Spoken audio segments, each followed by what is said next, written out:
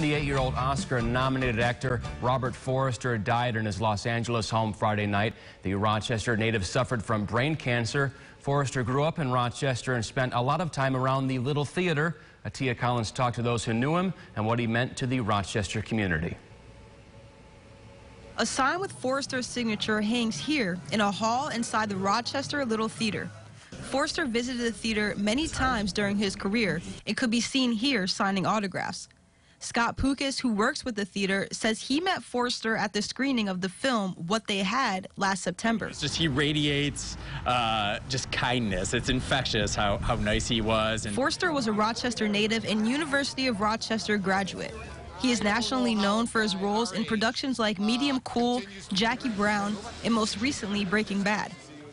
Rochester natives who watched his career grow called him an inspiration, saying, I think he's East Rochester's, especially Diamond in the Rough. He meant a lot to that community. I loved his film Medium Cool. That's when I first heard about him and was really impressed by his skill and just had a real believable quality. Those at the Little Theater say Forster's impact will be felt throughout the Rochester arts community. This is a huge loss. Like I said, he was such a big part of the film community here in Rochester. He was a legendary actor who's from the area, but he loved being from Rochester.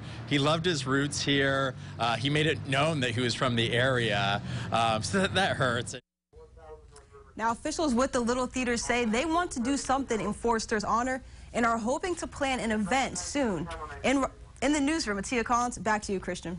Thanks, Atia. Forster is survived by 4 children, 4 grandchildren, and his partner.